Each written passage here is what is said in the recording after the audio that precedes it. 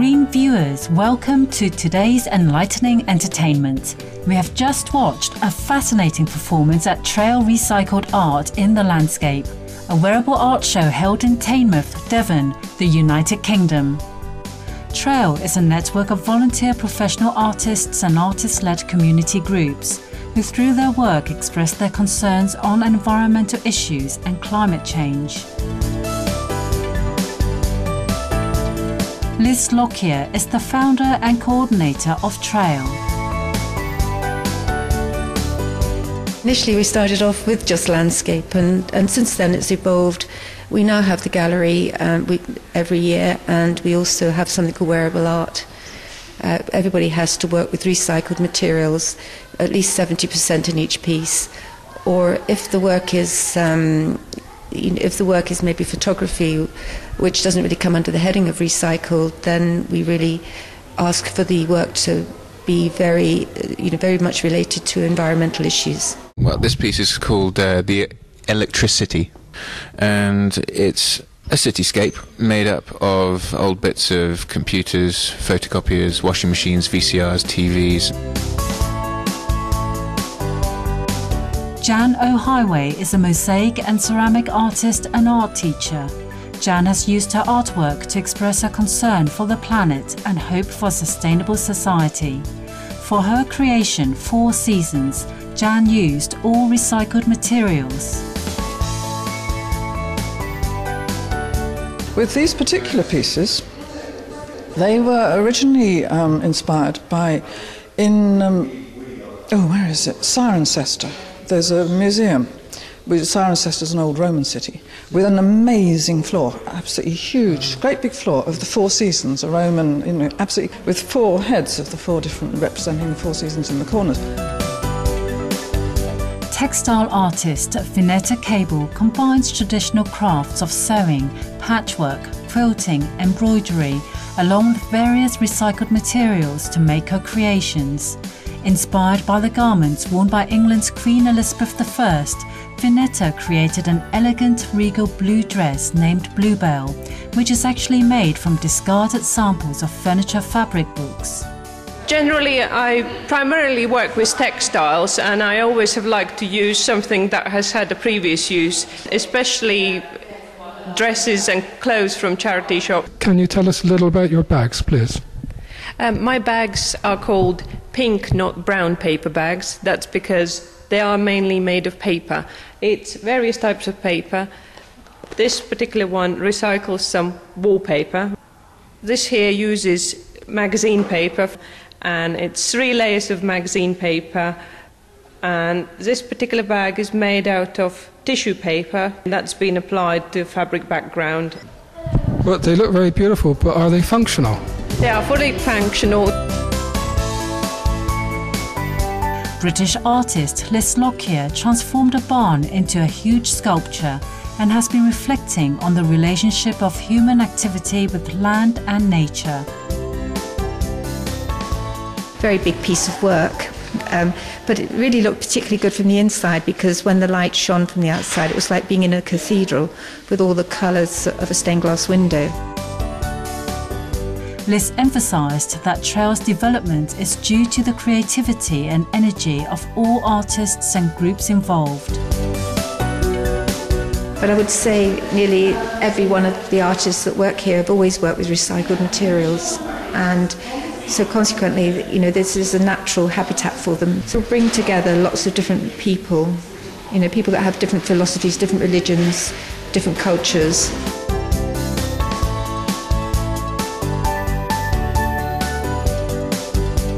Now let's meet painter and art teacher Rachel Bennett, who enjoys working with recycled cardboard to work on and usually paints without using brushes. My landscapes are not supposed to be naturalistic, they're supposed to be like a gesture to make you dream, really. I want people to be able to be freed up by them as they are when they are on a shoreline or in a field, so that they can have time to contemplate. I use boxes quite a lot because they describe a liminal space very well, I think. So I carve into them and I cut them about, and I put them back together, but I never ever changed shape. So they are as they are. Let us now walk out of the exhibition hall to visit Vera and Peter Stride's sculptured home garden, which has changed other people's unwanted things into admirable art. Vera and Peter are self-taught artists who work with recycled clay. Using special techniques such as wood firing and smoke firing, Peter has personally designed and built kilns by reusing old bricks. Peter also made a chair out of ash and hedge cuttings, calling it the Ash Throne. Vera's work includes animals and birds, in which she shows the nuances of their expressions and attitudes. Nature and the environment have been the main themes of artist Lucy Coles. Her work reflects her feelings about the fragility of our relationship with the earth. Using an unwanted dressing table, stool, standard lamp, crushed glass, recycled concrete and reclaimed plants, Lucy created a sculpture named Concrete Jungle, which remains in the Homeyard's botanical gardens, serving a practical function as a habitat for butterflies. Lucy also talked about her three-dimensional work, Bird Nest Project. So I've had a character I call My Little Bird, and this is the first three-dimensional realisation of my little bird. A little bird looking for something or searching for something or having to build a new home, and so it's looking at recreating nature, giving nature a bit of a helping hand to keep itself looking good. The little bird remembers a lot of the past. It remembers how things are meant to be, and it remembers all the ancient ways of the bird. And the little bird is torn between the two worlds because it still remembers its past and it's not quite making sense of the future. And it's ever so worried about its little eggs. The piece on the wall behind me, which I call exterior design, is a kind of show homes, so that future generations of little birds can choose what their nests can be like. So birds are having to recreate their own idea of nests. Yes, well there's a whole relationship that goes on between the bird and the eggs. They're the future that we've got to look after, and so the little bird strives to make the world a wonderful place for the little eggs to live in for the future generations. Many trail artists run workshops for the public to reinforce the green concept of recycle and reuse. Many of them are also the leading force of various community groups that work on environmental issues. Jill Gratrix is running an outdoor art group in her village, which has produced various metaphorical pieces for trail projects. We have a lot of fun together. Access to Community Education, or ACE, is an organisation that provides recreational and learning activities for physically disabled adults. To address the problems that humankind has created for wildlife, they created a sculpture called A Plastic World for Birds. Sheldon Primary School in Devon is one of the children's groups that trail artists have long been working with as well. We've had an artist in residence come into the school who has sort of set up projects, got ideas from the children to think environmentally using recycled materials. They've done things like wigwams, they've done bits of tree hanging butterflies made out of recycled materials that are then hung in the trees in the botanical gardens, which the children have really enjoyed doing. To bring attention to the problem of plastic bags, 800 volunteers each constructed one square by knitting 4,000 plastic bags destined for landfill. The project took 1,000 hours and ended with an enormous soft sculpture named Broken Rainbow. But what was quite amazing about that project was how many people were on side and actually agreed that we had to do something about it, because they were littering up our countryside and our seas. Environmental artist Lauren Ballard created a flock of sheep sculptures out of plastic bags. It it was through kind of just playing around with my own things really that a sheep sort of materialised, and then it kind of grabbed people's sort of imaginations, I think, as well, just because of the materials and the properties of it. Really, it's quite comedy, so a flock of them quickly sort of materialised. The Bee Project aims to save the Earth's vital pollinators. The huge decline in bee populations has been caused partly due to climate change. We use Trail as a platform to promote environmental awareness, and in Dawlish we focused on a particular issue, which was saving the bees. Okay, so I've made these bumblebees, but I focused on the individual species that are threatened. We were really trying to encourage people to think about what they could do for themselves as well. A major part of that was the flowers that they could plant that bees are attracted to, so the nectar-rich types of flowers. A lot of them are kind of wild flowers, and also fruit flowers and herbs as well.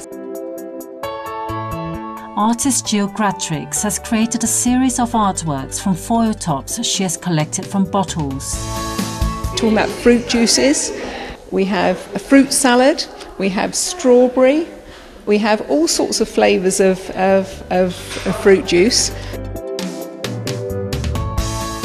Vegetarian artist Maddie Norris's work has recurring images of circular, spiral and labyrinthine themes, which she uses to refer to the ancient wisdom and spiritual knowledge of indigenous tribes and their traditions of respecting nature, animals and Mother Earth.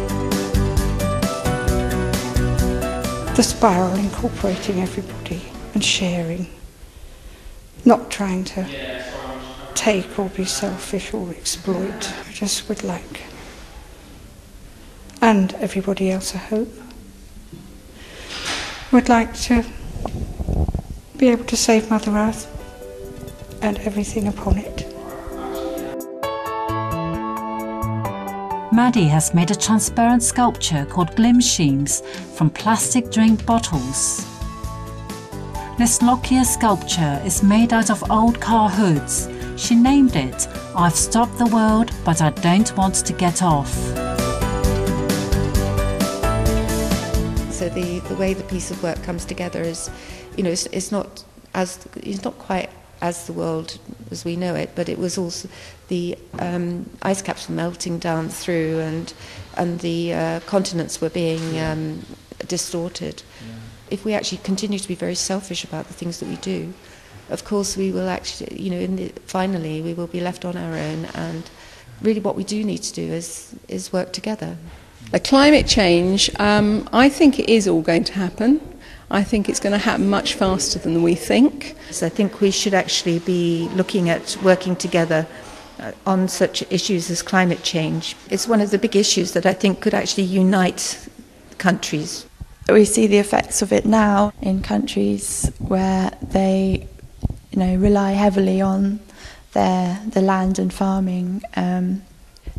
These people are the ones that are going to be affected most by it. I think it's part of our obligation really and responsibility to help them. So I don't think we're going to afford the land that can support cows sold as beef anymore. But I think we're all going to have to be vegetarian. We can't wait for somebody else to come along and sort it out for us. We each have to make our little contribution.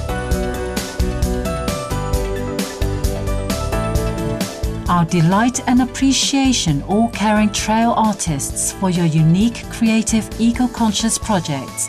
May your artworks continue to renew our thinking about our precious planetary home and ways to protect it in our daily lives.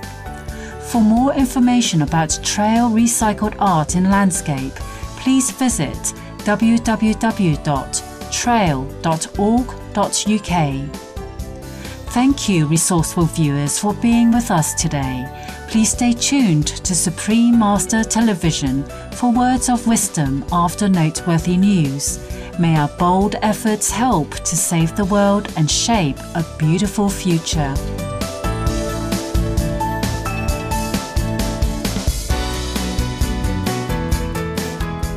For more details, please visit www.suprememastertv.com/EE.